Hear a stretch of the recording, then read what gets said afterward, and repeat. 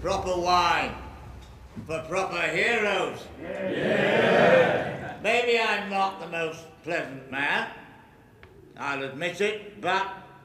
It's always interesting when you're starting a new season, and the question always is, what do you start with? You either start with something small to kind of ease your way in, or you just start with something huge and get it over with, and you can put that behind you. In this case, we started with something really huge. Okay, everybody starting out there, and action. That was your mistake. Leave one wolf alive, and the sheep are never safe. And I love that scene, because you come into this and you're like, wait a second, Walder Frey's dead. How is this possible? What's going on? I was thrilled that they'd made a full head prosthetic, which fitted my face, but I looked like David Bradley. As an actor, to really reveal yourself and take another face off your face rather than just pretend, that just made it a lot easier and a lot more fun, I guess. It's the actors just kind of pulling on their own skin, really. And then it's really done in cuts, where the arm movement and where you place the camera, having Walder Frey do that, and then having Arya repeat that, but from a different camera angle that looks like something's come off, and it's very effective. What makes it extremely effective is Maisie's performance, because she just sells it so beautifully.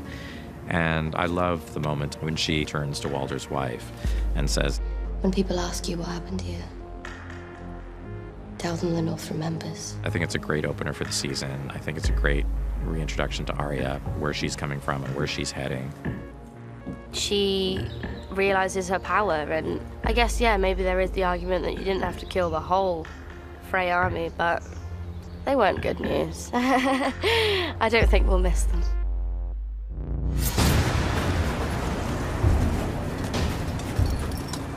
I think, starting with the Army of the Dead, basically why that's really important is that this is the common enemy. This is like the bottom line. This is what everybody in the end is going to have to face.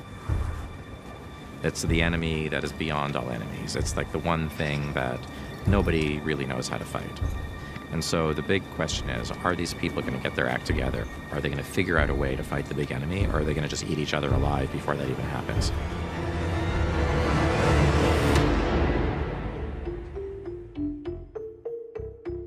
So the Zombie Giants this year, we've got 2 returning cast. We've got Ian White, and we've got Neil Fingleton, who was with us on season 4. They're similar makeups, but we have kind of interchangeable little bits and pieces, and we do a slightly different paint scheme. We can have different costume as well. So it's creating 4 different looks. So for the Whites, this year we decided that we'd up our game a little bit, and we've resculpted an awful lot of the zombies, their makeups. They're still very mix and match and generic, because we have a huge amount of stunt guys, but we just thought we would change things up and improve some of the sculpts. It's been a huge production line, but it's something we were able to use a few existing molds and then make a load of new stuff as well.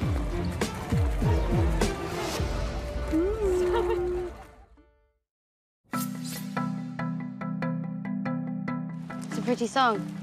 I've never heard it before. It's a new one. Ed Sheeran's got a beautiful voice, and we knew he was a fan of the show, and we knew that Maisie was obsessed with him. So we always thought it would be fun to try to get him into a Maisie scene at some point. When I first got the scene and I saw I was a Lannister soldier and it was with Maisie, I just assumed we'd all get killed at the end. Action. I don't want to steal your food. You're not stealing, we're offering. Come on, it's going to be a cold night. Just a nice moment for her to really enjoy human company without lies and trickery. But I think the underlying theme is that, as in any war, the soldiers are just people and we are young boys. She really enjoys just hearing their stories and finding a bit of normality again. And I think she kind of realises that she can just kind of chill, let her guard down, have some food and crack some jokes. So why is a nice girl on our own heading to King's Landing? I'm going to kill the Queen.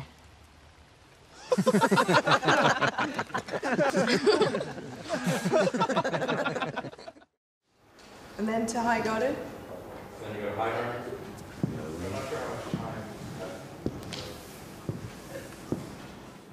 What is this?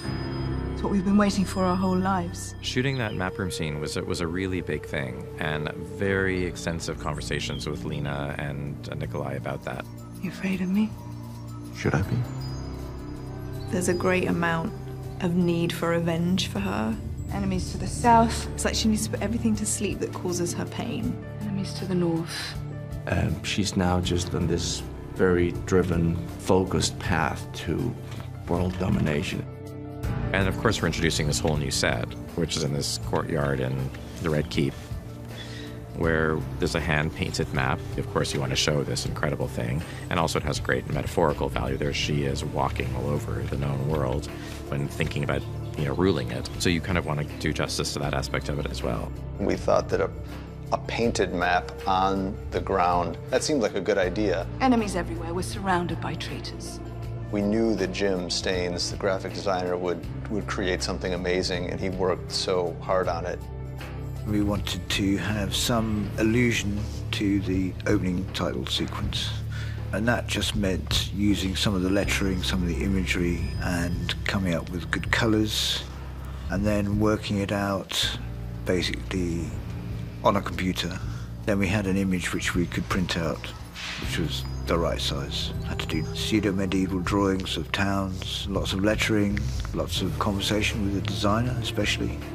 Then we had two guys come in, Dave Packard and Greg Winters, who came in to actually paint the image that I designed onto the floor. The man who is firmly but politely dismissed at the beginning of the scene by Jaime Lannister is indeed Jim Staines, who designed and created the map to begin with. I don't think being down on his knees for quite so long was as much fun as he thought it would be, but he did well. Very nice. Loved it. Okay, moving on. Seymour.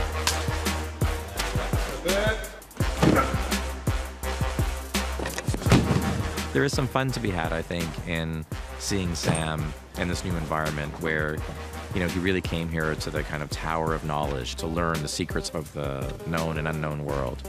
And he's really just, a cog in this machine. Sam has quite a miserable time. A man's dreams not matching up to the reality. We don't lean on montage that often in the show, partly because montages, to do them right, take a lot of time and a lot of resources. Bernie came to us at one point and she said, we've got 3.5 days scheduled for this montage, which is a long time to shoot what is maybe a 2-minute montage. In the end, when we cut the scene together, it was hilarious.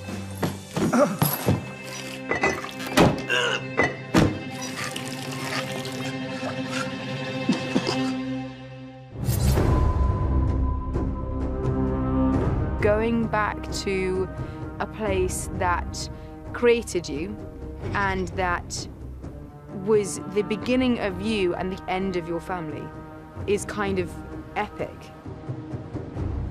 Dany coming home was a really interesting sequence, and I think what was really lovely was that doing it for Game of Thrones and doing a sequence like that, you can really do it properly. Like, you can really take your time with it. You can really give it its due as a real moment. Because there's no dialogue, it puts more weight on Emilia, who's doing all of this with her face and her actions and her movement.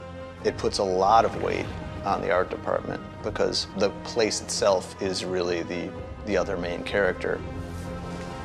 The space has to be something that Daenerys feels very connected to, where everything that she's heard about is suddenly somehow in front of her. That was exciting to do, and the locations that we shot in Spain for it were absolutely stunningly beautiful. We had to find somewhere that had a certain weight and power to it. And when we arrived at Zumaya Beach, the geological formations there are so unique and so special and so interesting that they have a weight to them that I think none of us could ignore.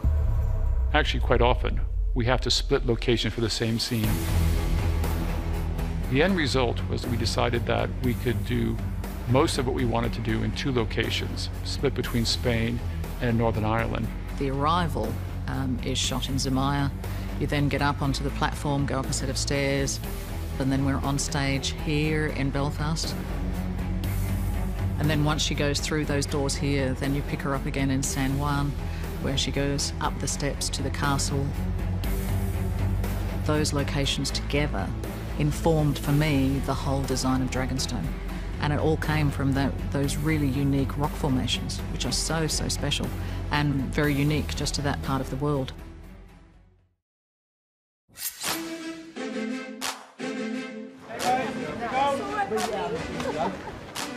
The Gates of Dragonstone.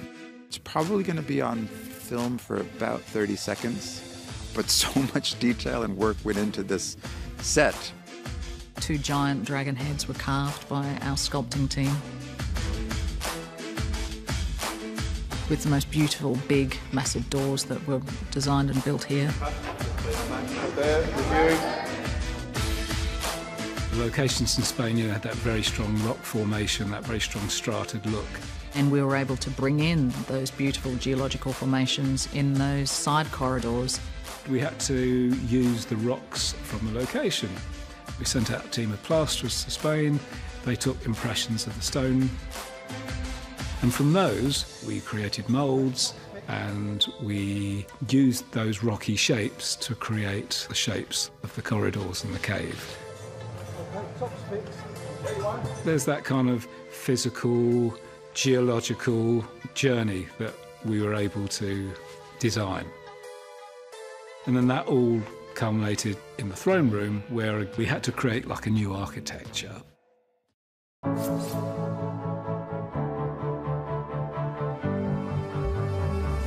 It's a lot of work. It was very, very labour intensive. I can do without looking. Looks brilliant. It's going to be dramatic. Yeah, it's really dramatic. Yeah, the angles are fantastic. Dragonstone, of course, had been established in previous seasons before I came, so we had the Dragonstone map room, so it was already established as a cave-like space. So I wanted this set to sort of start in the cave and grow out of it.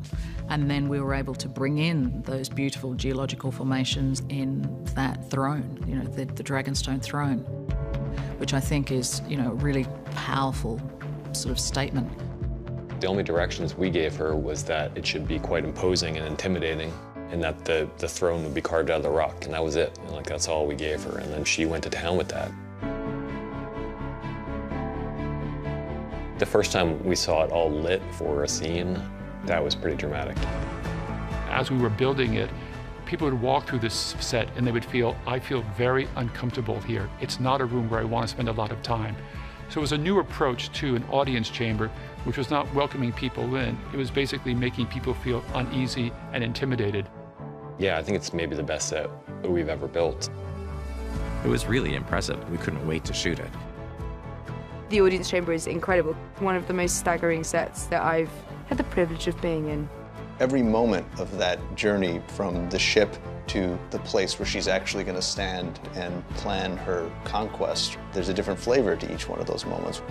And you realize this place where she was born, there was a whole culture there, there's a whole world there, and you get a real taste of it and the uniqueness of it. And the coming home is really very dramatic. Shall we begin?